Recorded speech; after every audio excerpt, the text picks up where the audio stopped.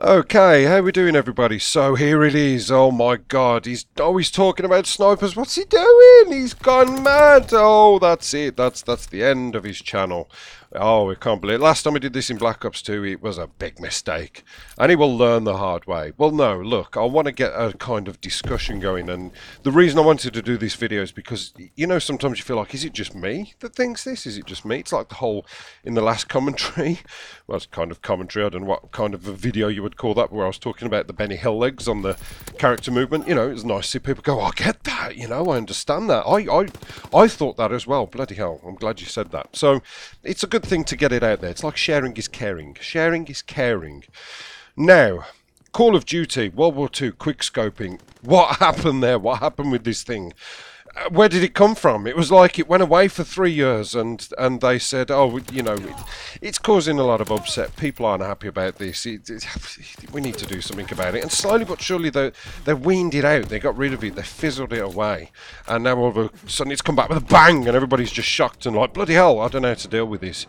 It's like, imagine a drinking establishment, a pub or a bar, and there's a guy in there who drinks in there called Les, Big Les, the nightmare.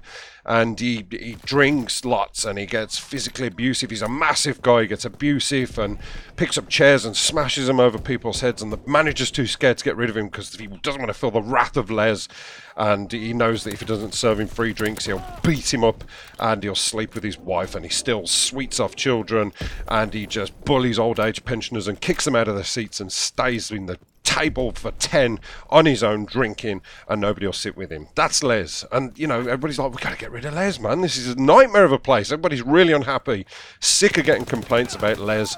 Big Les needs to go. So slowly but surely they start weaning him out. They start watering the beer down. The manager's wife starts staying at home so he can't get aroused by her. And children stop going in there so he's got no sweets. And old age pensioners start standing up and eating their meals instead of taking a seat. So he can't bully anybody and he's frustrated. And, eventually they get rid of him and he goes. He walks out. I'm leaving this place. This is no good. I can't cause any mayhem. Had enough. And he goes. And that's it. It's gone for 3 years. Amazing. Everybody starts relaxing back in. And, he's not back. I like this. I like where this is going. This feels a lot better. It feels a lot more relaxed. I'm comfortable. Brilliant. 3 years pass. Bosh! In comes Les. Straight through. Flat foots the door off the hinges. It goes flying across the bar. Wood chip everywhere. Les is back. And he's got 3 years of pain to bring to everybody. That's what sniping's done. It's come back. Les is back. And he's not happy. He's not happy at all. Now, I don't know where that comparison came from, but there you go. Now, my problem with the sniping is that the hitboxes, I don't know whether... Did Fisticuffs used to call them the black box around the character? If you imagine you got a character, you look at him, some guy standing staring at you. Around him there's a kind of black box type thing, which I would imagine is where the point on the box you can hit that would count as a hit on the person.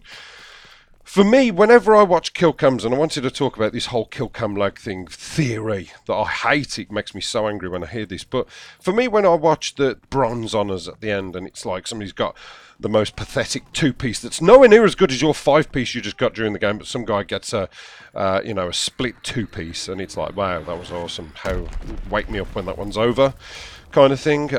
But you're watching it and it's like slows it up. It's like do, and every time the crosshair kind of thing is on the player, that's the only time that you see that red cross come up, that red mark. Pew, pew, pew. That's when it's hitting him, and that's when he's on the brink of death, and eventually 1, 2, 3, 4 dies. So that to me looks at a realistic kill cam. Yeah, I've seen the kill cam, I've seen the bronze honours. I respect what I've just saw. That looks legit to me, 100% legit. I'm happy with this. Let's move on to the next game. Whereas with the sniping, don't you find that the hitboxes for the snipers seem... I will just show you a list of ones that I've caught and recorded and thought, that doesn't look right to me. And I'll slow them down and I'll put them to the point of where it actually hit. And, I seen this video back in Call of Duty Ghosts. There was a guy talking about kill cam lag. and he was defending snipers, saying, you know, you guys, you watch the kill cams and you complain, saying, oh, the crosshair was nowhere near the person, what happened there? And it's what it is, it's kill cam lag. It's a thing called kill cam lag, and it happens with snipers. And you're like, what kind of a scapegoat is that? What kind of an excuse is that? That's like, oh yeah, but it doesn't happen with some machine guns, it only happens with sniper rifles. Well, really? You know, and after this many years, it's still happening. Do they just kind of keep it there so that they want to raise the question about it? So they want people to say, oh, that was rubbish. Like me, I need to talk about this. I need to get this point out there. And it's still, I don't know, creating subject matter for the game. Or is it just, it's just broken and there's nothing they can do to fix it? I don't know. But that's my own thing that I've found. A lot of these shots I've seen, a lot of these final kill cams, you generally look and it's like, and this is where I think they can balance the snipers out, because I respect and I understand that with a sniper rifle the bullets have to be so powerful that if they enter the torso they go vertical and then bounce around a little bit inside the body and you know, exit wound outside the face. I get that. I get that's what they're supposed to do. That's what they're programmed to do. They're horrible things, and I would imagine if you get shot by one you probably are dead.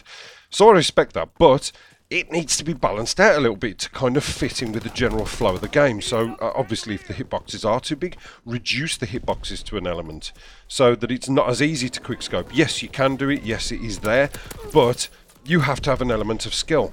My other issue is, and I think this is where sniping is very easy, is the stability and the lack of view kick on the guns, on the sniper rifles. I think the stability, how many times have you ever just come out of a corner or just come behind, I don't know, a lorry or something, and you're boom, you're dead, and you think, how did it happen? How did you know I was there?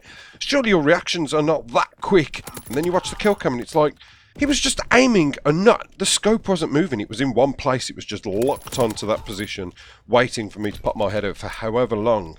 So there's no kind of idle sway there. There's not enough idle sway. Think of Black Ops. I used to love sniping in Black Ops. I used to love quickscoping because it was the hardest game to quickscope on ever, because the sniper rifles were so underwhelming and underpowered. However, quickscoping became satisfying because it was such a hard thing to do.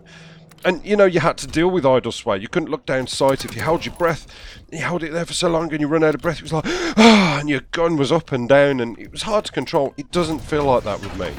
And most of these snipers as well seem to not run primed. They run scoped, or is it rifleman? I can't remember. And I run primed. I have to run primed on everything because I can't stand view kick. Yeah, I'm in a one-on-one with these and I'm pumping. Every 35 bullets in my gun is going anywhere towards him because he's moving from left to right and he's quick-scoping me. And there's no flinch. They're just on point every time. Again, watch the kill cam back. There's no, you know, view kick.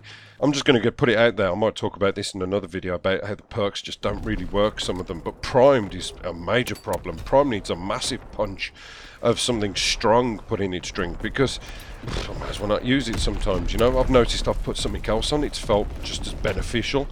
But I digress. Apologies as I just went off on a tangent about something completely different to the matter at hand. So yeah, that's how I think they can fix this. I think they can reduce the hitboxes down just a teeny tiny amount, and also add some idle sway on there. I get that they're meant to. I get the bullets are meant to kill you almost instantaneously. Maybe not a leg shot, but anything torso and above. Yeah, I respect that. I can understand that. Or, you know, reduce the ADS time. They seem to always pick on... This is a sledgehammer thing. They always do this. They seem to pick on the favourite assault rifles. Oh, everyone's using the bar. That's not acceptable. Let's reduce the bar down. What else? What else can we pick on? Just reduce it down just a touch. Just make it a bit more of a challenge. Because, as I say, anybody can do it. If you put your mind and your heart and your soul into it enough and spend enough time practicing, you will become a kind of proficient quickscoper, and then you can join in the fraternity of trolls that are snipers. So, you know, it's kind of like a two-way thing. Yes, it's always bothered me, and this time it's bothering me a lot, but for goodness sake, if you seem to be okay at this, then you will just dominate the game. And it's like, most of us know how to use a submachine gun, but it doesn't mean that just because we've done it for so long, we should become like gods. So yeah, leave your feedback on this, and I will see you on the next one.